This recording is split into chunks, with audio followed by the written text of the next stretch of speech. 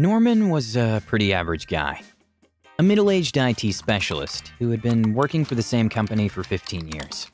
He was single, had the same group of friends he had back in high school, and had no other hobbies than spending his weekends playing video games or going to the movies.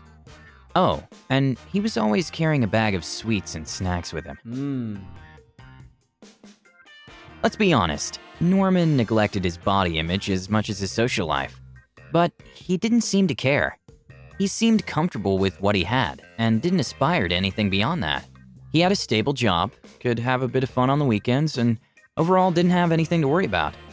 And also, he didn't like surprise changes.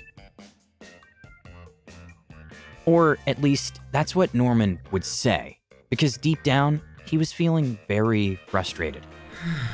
It makes sense, since he'd been working the exact same job for 15 years and had never found a stable partner. However, it's not like he had a lot of initiative, and he wasn't very friendly either. Instead, he was very arrogant and had a terrible temper. Only his lifelong friends could stand him. He was insufferable to his coworkers, who had already made many complaints about his aggressive behavior.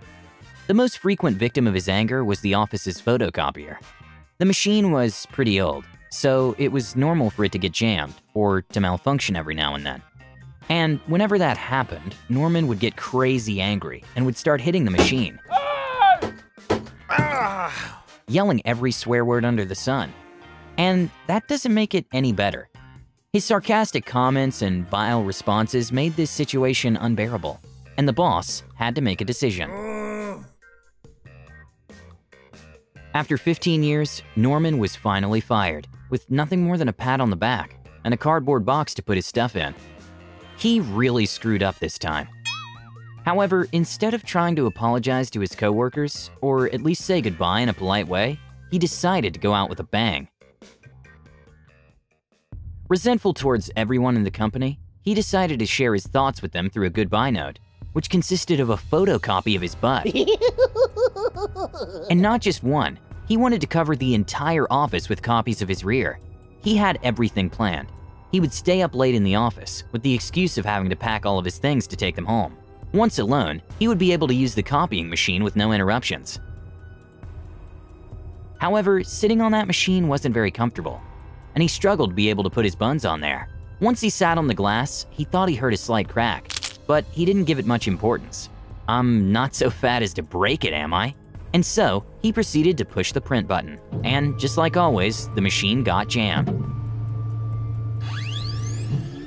And once again, Norman started making a monumental tantrum.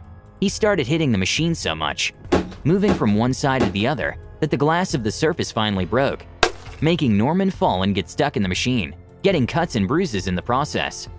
He tried yelling for help, but there was nobody left in the office. He could have gotten out of the machine by himself, if he wasn't so fat. And soon enough, his blood fell on the circuits, frying him in an instant. The next day, his coworkers found him dead, first thing in the morning, and although they immediately alerted an ambulance, they could do little. It's clear that Norman's way of being and behavior with his companions wasn't right. But he still didn't deserve such a humiliating ending either. If you enjoyed this video, don't forget to like it. And if you want to see more Draw My Life videos, subscribe to our channel. See you on the next episode.